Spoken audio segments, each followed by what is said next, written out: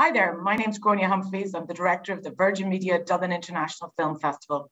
We're delighted to be working again with Screen Ireland to present a director's masterclass, a fascinating conversation with the Danish director, Susanne Bier, hosted by our own board member and acclaimed Irish director, Neasa Hardiman. It's a wonderful, passionate, insightful conversation, and I hope you enjoy it. Well, I am delighted to introduce one of the world's foremost directors, famed for potent and compelling morality stories and propulsive thrillers with the most elemental performances that you will ever see on screen. A director who has received multiple awards from the European Film Academy, the first director to win an Academy Award, a Golden Globe and an Emmy, except for some male directors. I am delighted and privileged to introduce the extraordinary Susanne Bier. Susanne, welcome to the Dublin International Film Festival. Thank you. And that was a very this after this introduction, it can only go downwards. No, it's such a privilege and a pleasure to get to talk to you because, of course, I am one of the myriad of massive fans that you have throughout the world. And I'm particularly excited to have this chance to talk to you because this is a masterclass for other directors. So we're going to have lots of directors logging on, trying to learn at the feet of a master like yourself. Well, thank you. And you. So I'm going to start with the question that every director who attends a masterclass always wants to ask, which is, how did you get into the business? Well, I went to film school. I mean, that's sort of the most, possibly the most, I won't say boring answer, but least surprising answer. So I went to film school. Before that, I studied architecture. And I spent like all my kind of childhood and youth kind of wanting to do something creative and not quite knowing what it was. And I thought, okay, architecture is a bit of art and it's a bit of something practical. And it is, but architecture was not for me. But it gave me insight to a sense of structure, which has been incredibly helpful ever since. But it also made me interested in set design. And I started reading about set design, and then I started reading scripts. And then I even applied for film school to be a set designer. And I went to an interview and they were like, if you think you might want to be a director, then make up your mind and then apply again and figure out what you want. And then 2 weeks after, they reopened the applications at the Danish Film School, and I applied and I got in, and I've never looked back. That's brilliant. Now, it's really interesting that you started out in a different discipline and that you started out in design, and I started out in design. So I have to ask you as well, do you think that has had an influence in your approach to your directing practice? I think understanding the character of a blueprint, which is how an architect works, and how a designer works, but in particular an architect, I want to say, because a blueprint for architecture is it's a pretty complex blueprint. It's sort of a mix of a lot of practical solutions, but also a lot of aesthetic solutions. And understanding the nature of that has given me a sense of overview that I think is so incredibly valuable. And I want to say, if I was to say one thing to kind of younger directors, is that getting a learning and practicing a sense of overview is incredibly helpful. That's really interesting. It makes you relax in all the details. Okay, so being able to zoom out. Yeah, it does. And I don't mean relax in terms of being sloppy. I mean relax in terms of treat the details. It becomes much more joyful dealing with the details. Okay. because the spine is sort of solid. I think I understand what you mean. That in other words, there's something in architecture that's transposable to film, which is about a vision and a kind of abstract tone and sensibility that informs everything that goes from there. Yes, but it's more than that. It's actually more detailed. Like I want to say, if you want to direct a feature film, I stray a lot away from the script when I work. I invent scenes, I change scenes when I'm shooting, I delete stuff.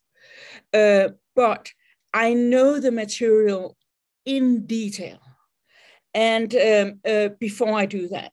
And I also, for example, I always know the schedule. I never have, like I said, I never have a script. I have it all in my mind, so that I'm so familiar with it that it's very easy for me to change things without straying away from the core of the story. That's brilliant. So it leaves you enormously flexible having that information in your head. Yes. Let's talk about your first film. Let's talk about Freud is Leaving Home. I can't say it in Danish, unfortunately. It's actually Swedish, so you don't have to say it in Danish. Can't say it in Swedish either. I know. I was just, yeah. What about it? So can you tell me about the learning curve? First of all, tell us a little bit about the story. It addresses the Jewish-Swedish experience. So what drew you to that story in particular? I mean, I've got to be honest. I was out of film school and I had a baby. I mean, I had a baby right as I left film school. And there was this Danish director who had been offered this movie, and he thought, I don't know how to do this. It's about Jewish family. And he sent it to me. And I was like, I would probably at that point had said yes to directing the phone book, you know. So it was, it was a personal thing because it was a Jewish family, and I made it personal once I started. But I think, you know, to be honest, I think I just jumped at the opening, at the kind of, okay, here's a project. You get to do your first feature film. Yes, I'm just going to do it. And was it a steep learning curve from your point of view?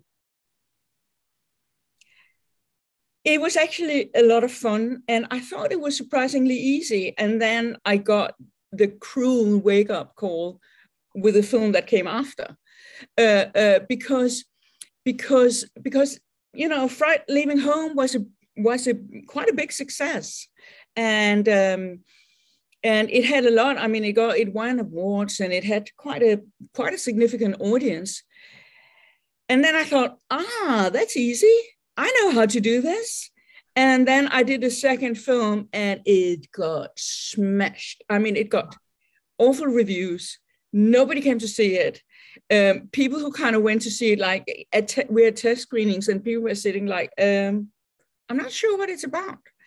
And I suddenly, I kind of had that wake-up call going, okay, it's actually not easy telling stories with moving pictures. It actually takes thoughtfulness and consideration, and you've got to be incredibly respectful about it.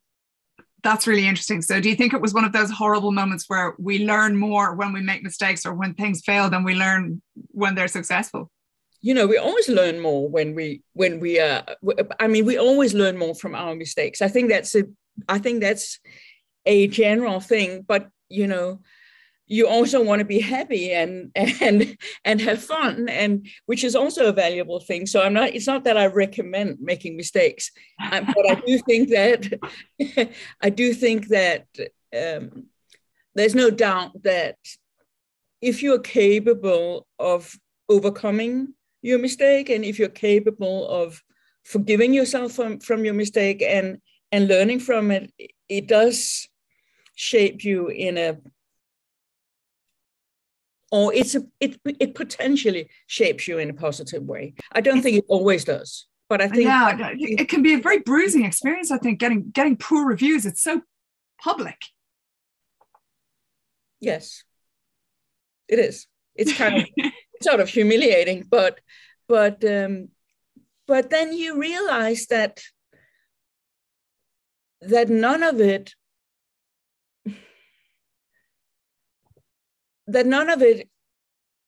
should really hit your heart. Not the good ones and not the bad ones. And I want to say that in that respect, the good ones are more dangerous because you know the accolades and the success are way more dangerous for who you are as a human being, as a, you know, whether you become a decent human being, but also for your creative identity. Because I think what happens oftentimes when you are successful is that you want to repeat yourself.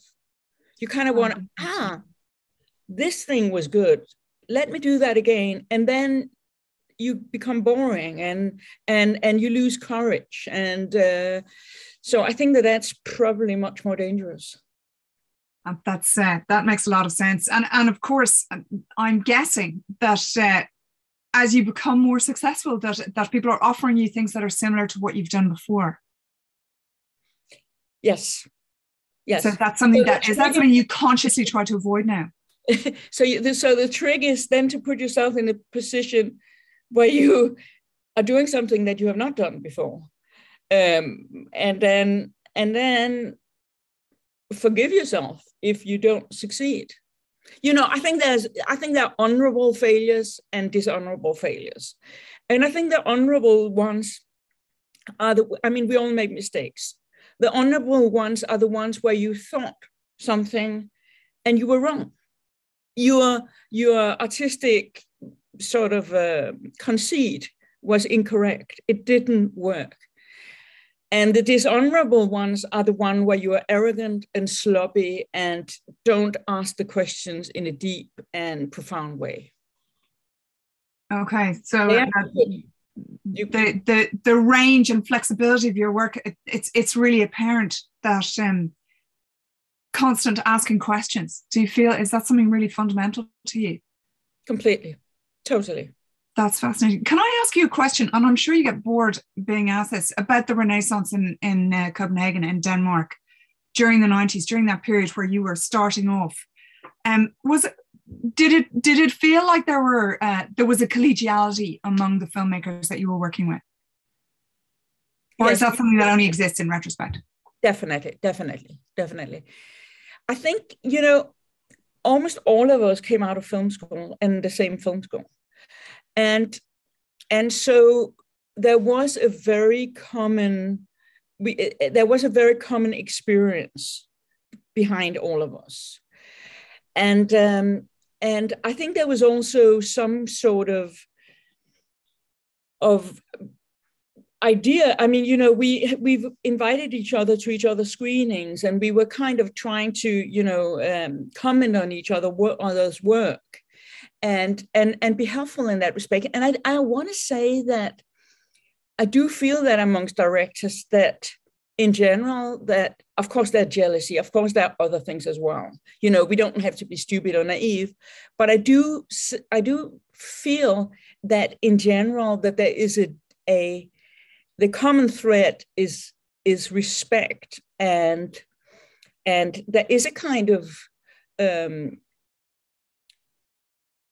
a recognition of people of directors being different and interested and respectful in one another. I want to say that even in the American Film Academy, which is, you know, America and Denmark are so different.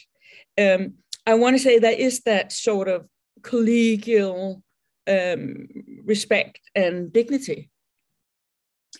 Do you think that is because I love that, and I love that about it. Feels like it was so apparent in the culture that you created with your classmates in Denmark, and that appears to be present, you know, in the DGA and in the academy, this kind of collegiality.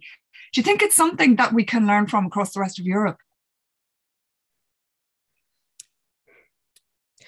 You know, yes. I mean, but I do think that within within the, like, I know that like I think like within UK directors, they have talks with other directors. I do think it's there. I think what happens in general, and I think that's where we all might need to be better, is that because we never work together. Yeah. It's not like you have a costume designer whom you worked with for years, and so there is, you have you develop a friendship as well. Because we never work together, it often becomes difficult transcending the level of mutual respect and politeness. And so I think getting further than that would take a firm decision of sorts.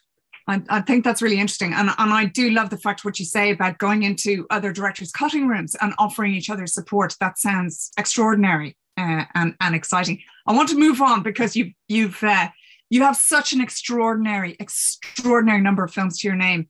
And it's really interesting to hear you talk about, some of them are successful. I mean, as far as I can see, they're all bloody successful. No, they're not. But some of them, from your point of view, are more successful than others. And we're going to jump forward because you have so many films that have become classics. The one and only that I believe is still the most successful domestic film in Denmark, yeah. Open Hearts, Brothers. I'm going to jump forward to the brilliant After the Wedding in 2006. That feels like a fulcrum or a turning point. Tell me if I'm wrong. And can I ask you how that story took shape? It's funny. I really like that film. I mean, I like even my non-successful film. I still like, but I think After the Wedding has a kind of interesting mix between being incredibly romantic and then it has a very kind of hard edge to it as well. Well, why don't you ask me some questions? I'll ask you some questions. So you had developed a collaboration with Anders Thomas Jensen, which is obviously really fruitful. Mm-hmm. So can I ask you about where that story came from? Did he come to you with a script? Because obviously you guys work together very closely. No. I mean, whenever we do something, we kind of sit and play around with ideas, and then we kind of, we'll have a storyline, and then he starts writing, and then we kind of go, it needs to go somewhere else. I think where our relationship is really fun and exciting is that it's a kind of, there are no very definitive end goal. And we don't really care whose idea it is or whatever it is, as long as it's good. And then we have a lot of fun, and we also argue quite a lot, and in a good way. I think there is a very, again, there's a huge amount of respect, but there's also a huge amount of kind of natural comfort between us. Meeting of minds. The one thing that really stands out for me as well with a lot of the work that you've done with Anders Thomas Jensen is the stories are incredibly swift moving. They're like After the Wedding is really propulsive. Is that deliberate? Is that something that you think about, or is it coming out of you? Look, I think of all the people I know, Anders Thomas Jensen is probably the most impatient person I know, and then I'm probably number two. So I think we have that sort of, okay, we get it, let's move on, or let's but I mean, we also like scenes that, space between two human beings that are allowed to stay in that space. We like those scenes, but there need to be some kind of, I mean, I've had I watch too many movies that go on forever, and I just don't. I'm sorry to say, I know it's not the most popular thing to say in Europe, but I don't have patience for very, very slow stuff. You're allowed to name names. We're among friends. But I think it's something that, if I may, and tell me if you think this is wrong, that feels really specific to your storytelling is that it's a really interesting blend of something that's, you know, for want of a better term, really commercial, that the stories move at such a pace and they're unexpected and they're exciting and they're thrilling. And at the same time, as you say, there's this depth of emotional analysis. That's obviously something that you do very deliberately.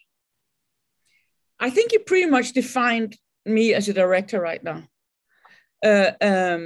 Yes, and I think that has always been, you know, it has been my luck, and in certain aspects, my curse. I mean, I don't really care about that curse so much, but I want to say that for a number of years, I haven't been considered, you know, part of the how do you say, the finer society in Europe, because I've been too commercial.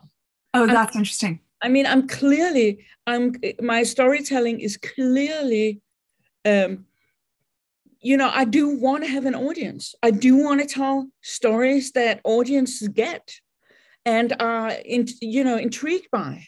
And I don't care for movies that don't have that. Yeah, and do you think that there's a snobbery attached to that in Europe? Yes, I do. Do you?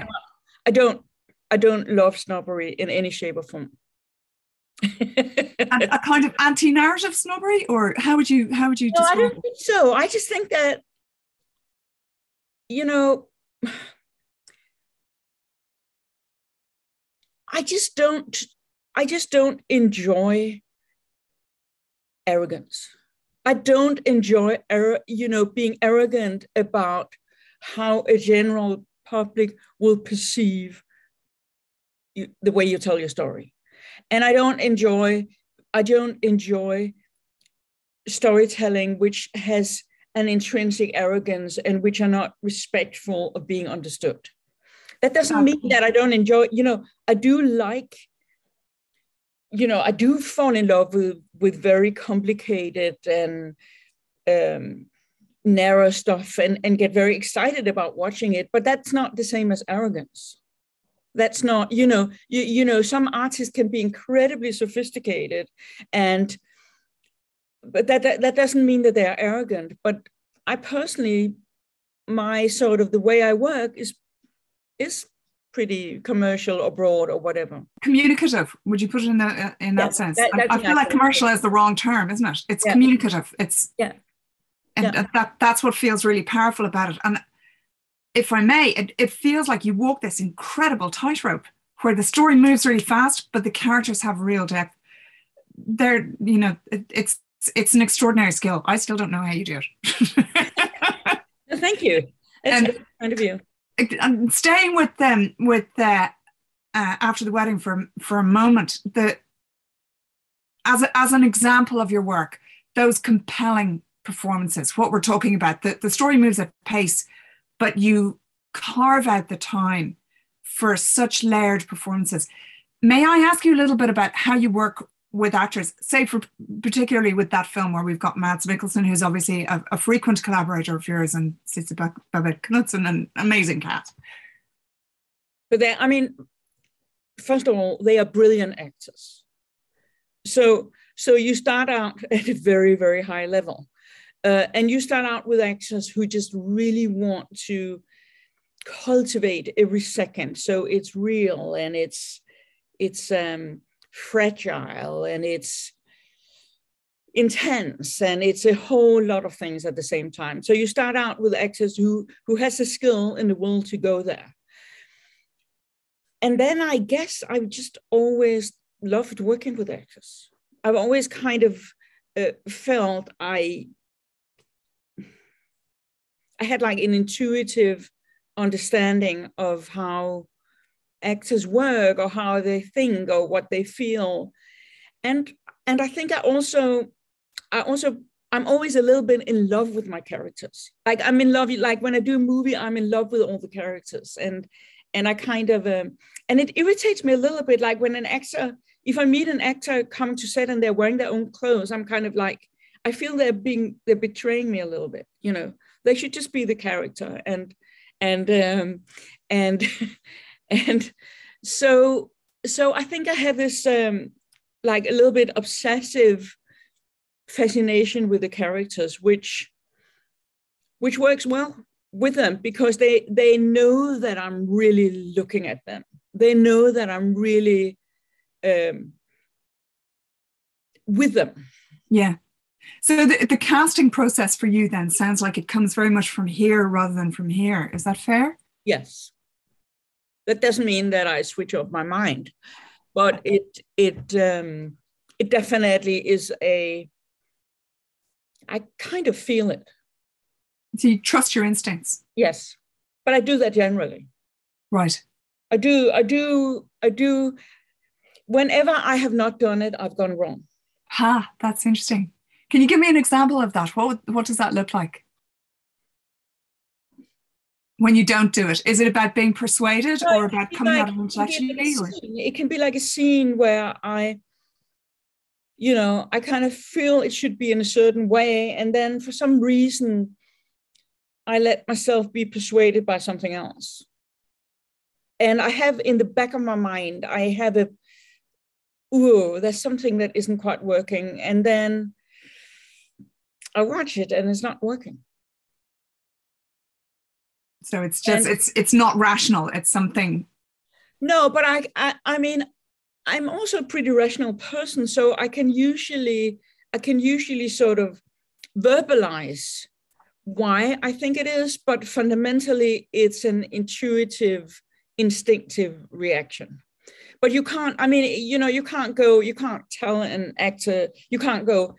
Yes, sometimes if you know them really well and you've done a lot of work together, you can just go, just do it because I think it's right. But that's at the end of the line. You have to build up a relationship before that, where you kind of go, you need to do this because, like, whatever. I'm just inventing an example. Sure. Like, your husband has left you and you're on your own with 3 kids, and you're really mad, you're really upset, but now you have to make breakfast and you're all smiling with the kids.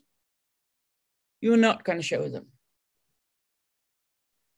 And so what you want to do is that you then want to put the, and this is a very obvious example, but it might not have said in the script that the person should be smiling. It might have said, the script might have said this person has been left. And then I intuitively feel that what you want to do is that you want to create an inner conflict for the actress in this case, and you want to make sure that everything she does is filled with some sort of tension because there are layers in it. That's lovely. And it's so apparent in the work. That's really interesting. So you're adding another spin, you're adding another layer to the characterization so that everything has more emotional depth. Yeah, I always do that. And it's not necessarily, now I gave a very polarized example. But I also, if I sit and look at people in a cafe, I do know what's going on. I understand what's going on, even if they, So I've always had that insane interest in what's going on in relationship with other people. And let me ask you this: when you're working with actors at that level, do you set aside a week in advance of filming? Do you rehearse? Do you sit down through the whole script? How do you do that? I do it on the day. You do it on the day? I don't really like, I feel that too much planning kills something. It becomes a bit stale. It's not that it's not, I mean, you have to be very, very well prepared in order to be free with your material. And that's how I usually work. Okay. So you wait until on the day. I mean, just so you know, so I spend about,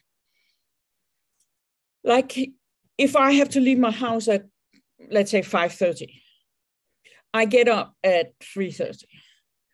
And I spend about an hour and a half looking at the scenes of the day and really kind of working them in my mind and really preparing for what kind of questions I'm going to get from the cast, what kind of issues there's going to be in terms of how to cover it. Not that I necessarily plan all the coverage, but I'm insanely well prepared. And when I then come to set, I rehearse with the actors. And I do throw my pre-plan away. I kind of, it's up, hey, let's look at the scene, let's see how we do it. Because maybe something better comes up. And I think part of the organic nature of filming is embracing the moment and embracing whatever comes up, but be so well prepared that you can integrate it into the bigger scheme of things. So that means, as I've heard, that you're a big improviser on set. Look, I'm not a big improviser because, quite frankly, I think most improvisations tend to get quite boring because once at some point the cast are going to start arguing because they want to fuel the scene with energy, and they will run out of steam and they will start arguing. So I don't really love improvisations that much, but I do love making a written scene completely real. So we change it and we make it, but we don't totally, I also don't necessarily think that cast, some actors are brilliant at improvising, but I also feel that some brilliant actors are using the written word as a tool, and I don't want to take that tool away from them. Let's jump forward because there are so many brilliant films that we could pull apart. I'd like to jump forward to Things We Lost in the Fire. Was that your first English language film, Susanne? Yes, it was. What was that like for you? I mean, that was a real cultural, that was very, very, very different. I mean, when you're on set and you're working with the cast, it's the same thing. But everything about, that was like a proper Hollywood film. And it was just very different. And particularly when it was done, it was very different. And I want to say that I was not quite familiar with how a movie was released and how to do it and how to utilize the system. I wasn't aware of that. It was interesting. It was very, very educational. Did you feel like it was, what I'm gleaning from what you're saying, tell me if I'm wrong, is that it was filmmaking at a more kind of industrial scale? So being on set is the same, but it's everything that's around the furniture that's all around that. Is that right? It was obviously much more, it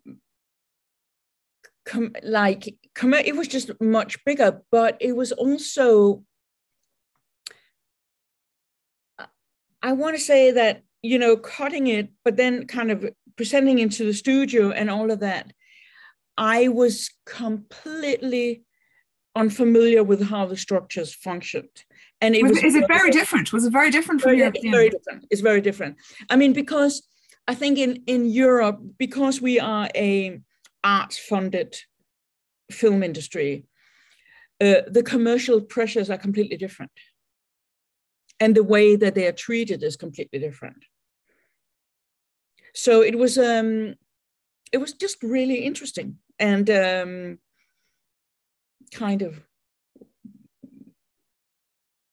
It was a lot of fun, but more corporate. No, but I just think it's worthwhile mentioning because as a European director, it does take a few films or a few whatever TV series or whatever until you actually understand how systems work and how you communicate with your agents, how how the cast, how the office of a star works. And that it's culturally very different. Very different, yes. That's really interesting, and I'm sure our audience would be fascinated to know more about that. But I think it's it sounds like it's about learning to use different levers, different cultural levers. Would that be fair? Yes. Looking at that film, which is an amazing film, and 100% a Susanne Bier film, which I think is an incredible achievement, given the fact that it was a huge cultural leap. Clearly, I was really struck by the fact that thematically it's really close to After the Wedding and to Brothers. Is that what drew you in? Is that the reason that you wanted to make it? Were you interested in exploring that thematic? I'm going to be honest again. I think in a way that I thought, yeah, fun. Let me do an American film. I mean, I'd like to pretend that I had all sorts of deep consideration. I'm not sure I did. Well, I really respect that, and it's a brilliant film, and it has so many of the motifs that you're interested in. The geochronology and the use of cinematography that's so specific. One of the things that I really enjoyed about that is there are some formal moments in that film that are terrific. The moment where David Duchovny's character is killed is just masterful. It's so elegantly and beautifully articulated. And I wanted to ask you, jumping forward a little bit as well to things like Bird Box, do you storyboard? Is that something that you do, or do you shoot and then work it out when you get to the cut? I never storyboard. I don't, and whenever I have storyboarders, I'm always straight away from it. Of course, if you do, I mean, the one thing you have to storyboard stunts. Like in Bird Box, you have to storyboard things. Like once you kind of get into, you have a stunt person and you have all of these kind of things, you need to do that because you want to make sure that nobody gets endangered. You want to make sure that everything, and so, but for dramatic, emotional scenes, I don't storyboard. Let the actors have more freedom. Yes. I rehearse and then we set the shots, and then we might then sort of then moderate the rehearsal so it works better for a specific, the DP comes to the rehearsal and he would then kind of pull me aside and say, well, hey, why don't we switch it around and we do this? And we can then do that. But my starting point is always the scenery between the characters. Taking that point, I'm going to jump forward again because I'm looking at the time, and I want to ask you about In a Better World, which won the Academy Award for Best Foreign Language Film 2010. It's an amazing, amazing film for anybody who hasn't seen it. Extraordinary film about loss and about masculinity and about violence. It's just brilliant. The honesty of the performances that you got from those kids. Can you talk a little bit about that? Look, I've worked with lots of kids in my, and I have to say that talented kids are just as great actors as grown-ups. They're less articulate, and they might not know exactly why they don't think something is right or why they feel a certain way, but instinctively they do the right thing. And these boys were just massively talented, and kind of, there was something incredibly endearing about them being so young and still facing a very kind of sort of grown-up crisis. And I kind of want to say that it was probably one of the most personal things that Anders Thomas Jensen has written, because I think a lot of those boy stories were, I don't think that they were experienced, but they were certainly very personal to him, and therefore very easy for me to work with. There's such complexity. There's such moral complexity in that story. There's, those boys are. I mean, Anders Thomas Jensen wrote them with those complexities, and with their kind of weird audacity, and their shyness at the same time. Can I ask you something else, which is, there's something about the way that you, because obviously there's a version of that story that could be very melodramatic. And there's something about the way that you create those stories on screen. And I was trying to figure it out, watching all your movies, going, is it about bringing us to a moment of anticipation and then jumping to a moment of aftermath? Is that how you manage this? I tell you what it is, because, reviewers of my films, and I want to say particularly Danish reviewers, have always had that sort of slight disdain for the potential melodrama in everything that I've done. And I know why you say that, but here's the thing, I am pretty honest with everything I do. It's not, so even if there is a melodramatic, cause and effect, dramatic engine, all the moments are always very honest. And I'm also a relatively honest person myself. And so I think that's why you kind of wonder how that works. And I think that's the reason. Okay, that it's about just trying to keep it completely authentic at all times. Because there's a moment like that in After the Wedding, where a father meets his estranged daughter and they have a conversation about what she'd like to drink. And we see the glass a lot. And interesting, the scene becomes about opening a bottle of mineral water, which is very truthful. It's kind of interesting in those big moments. You always think that those big moments are about, and the melodramatic version of a big moment like that is that sort of great, playing out the great emotion. But the truthful version of a melodramatic moment or a dramatic moment is those details. It's the fact that you keep opening and closing your shirt, and not the grand gesture, which is rarely ever truthful. That's really interesting. So it's about finding something concrete, and it's really cinematic. About finding it, it's about assessing it. Because once you start looking for it, it becomes untrue. Huh.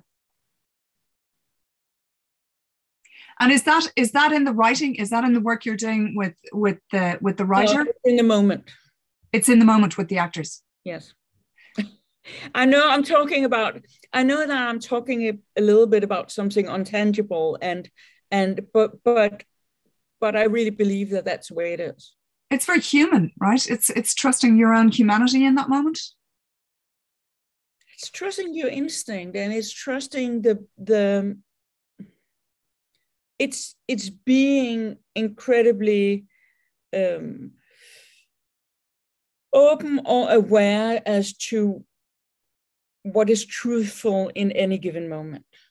Like, you order a cup of coffee and you hold the coffee because it's nice and warm, but you're actually not really in a mood to drink it. It's that kind of thing of the ambivalence in our behavior, which is very truthful. I'm going to hold on to that idea and bring it into concretizing that on film, because that's Morten Zerberg. Is that right? Is that the Sure. guy? Morten Zerberg. Yes. Say it again. Zerberg.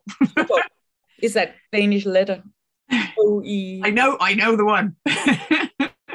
So can you talk a little bit about your relationship with him? Because that was clearly a very successful collaboration as well. It was a wonderful collaboration. Well, he came from documentaries. So he came from being a visual storyteller himself. Being a DP on documentaries, you're a visual storyteller. And he brought that onto our fiction. And so he's like a weird, like he's like a kind of physical wizard, like the actors would move and he would know, he's almost like a ballet dancer. He would know before they made a move, he would know where they were going. And so he's just an amazing DP. And then he had a back issue, and he's much better now. But so then at some point it was just like it's very hard working with GP. So so at that point he very graciously said no to my next film, because it was like, that must have been very painful. It was, yeah. So talk to me about your fascination with dual storylines and dual chronologies that come up so often in your films. What is it that you love about that? I feel one of the great things that movie making can do and is that you can infuse one storyline with something, with a kind of subconscious story, because you start up a different storyline, and they kind of feed of each other, even if they're not necessarily part of each other. They do inform each other in a different manner than each of them would have done on its own. And I find that completely fascinating. It's very interesting. Your editing process creates great narrative tension when you do that. Is that something that becomes easier over time as you've made multiple films that have that structure? Because it's quite a complex thing to do, I think, right? Well, movie making, I mean, experience does make things easier, or I want to say in a way more enjoyable, because you kind of, stuff. And I mean, I used to, in the beginning of my career, I used to kind of wake up every morning kind of going, how am I going to do today work? I mean, I used to wake up with such anxiety about, whoa, I'm never going to be able to finish today's scene. And I don't anymore have that kind of anxiety. I work up with being very aware of the challenges and taking it very seriously, but it's more joyful. There's a level of confidence that comes with experience. Just saying to every young director out there, Susanne Bier was once nervous about going on set. Take that with you. I'm going to jump forward again, if I may, because I see we're running out of time. And recently you've made the move into television. That began with The Night Manager, which won such a slew of awards. I can't even name all of them, including an Emmy for you personally, as well as many Emmys for the show. What made you decide to move into television? Look, there's no doubt that the last 10 years, if you look at television, it has been, if not more exciting, then at least as exciting as the best movies around. And I was curious about that. And I want to say that, after I did Night Manager, I kind of got very excited about the long format. I got very excited about, hey, I now got 6 hours to tell a movie in, as opposed to 2 hours. Wow, that's interesting. And it has the qualities of your work. It's very swift moving with so many narrative turns, and yet the characterization feels really rich. Well, now I've done 10 hours. I'm in the middle of finishing 10 hours. And how do you do that? How do you film 10 hours of drama as one director? I mean, this is literally, I've done 3 long feature films, each being about 3 hours. So it's a show called First Lady. And there is no script for how to intercut those 3 massive feature films into 10 episodes. But that's what I'm doing. So I'm now literally cutting 10 hours of fiction with no script, kind of messing it up. Okay, so for a woman who likes dual chronologies, this is not a problem, clearly. I want to say trial chronologies. So actually that, because we're also cutting back in past. So there's a lot of storylines. So each episode has 3 chronological times. Wow. Even more. Some of them have more, but they also have 3 completely unrelated stories. So one is Michelle Obama, one is Eleanor Roosevelt, and one is Betty Ford. Wow. And they are, we're spending 120 years, and we are kind of cutting them up between. And are uniting them thematically a little bit like you do in your feature films? Where yes, I am. Yes, I am. But it's, the fact that there is no script which has blended the story has made it quite interesting. Yeah, that's a high wire act. It sounds like pure cinema, actually, as well, in that there's no script. You're working with the stories that you've made. How many shooting weeks is that? 10 hours of drama? Oh, it's a lot. It's about 8 months. Like it was 140 days. Wow. It's too much. You don't want to be on set for 140 days. I'm astounded that you're still able to speak after shooting consecutively 140 days. That's amazing. I can't wait to see it, and I've heard fantastic things about it. And I know the cast is extraordinary. We've got 5 more minutes, so I'm going to run through many more of your amazing pieces of work. So after doing the spy thriller, one of the other projects that you made in the subsequent years was working with Netflix in one of their first forays into feature film, as I understand it, which was a massive success, Bird Box, which is also a sci-fi movie. And of course, a two chronological track movie, because clearly you can't do an easier film than having 2 stories going simultaneously. Was there a difference for you when you jumped into a sci-fi world, or how was that for you? Yeah, I mean, it was kind of it was like a sort of semi-horror movie, and it was really interesting and quite daunting in a way, because you kind of had that whole genre thing, and then you also it's essentially a story about motherhood. And I think the reason why Sandra Bullock wanted to do it was because of that, and that was also the reason why I wanted to do it. So there was a proper, substantial, emotional substance to it and I think that's why it became so hugely successful.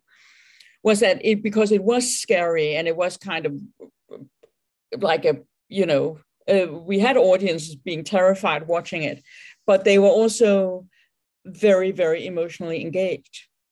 And it was interesting because we didn't, it tested really well, but everybody was a bit, is this going to work? Is this not going to work? And then it opened, and it just got massive in no time.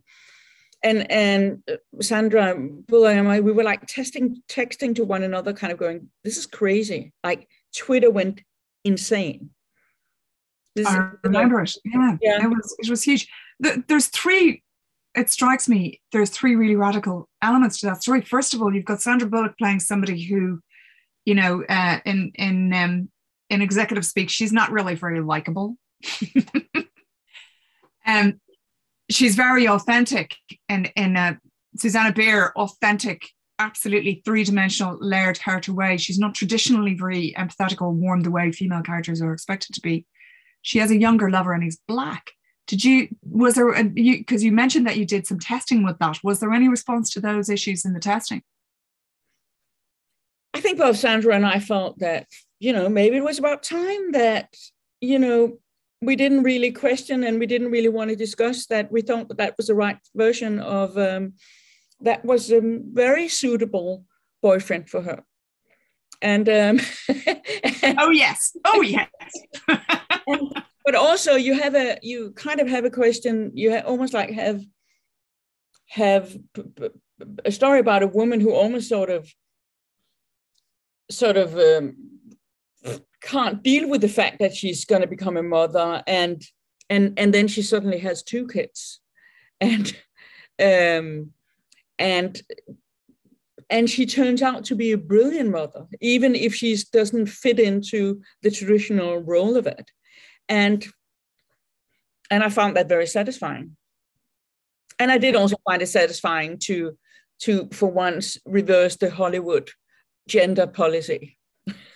There's a feminist radicalism in that film that I'm excited about the fact that it goes unnoticed, and I'm presuming that was deliberate on your part. Absolutely. Well done. I am so fed up. You know, I've got so many scripts. And not so much anymore, luckily, but I've got a number of scripts.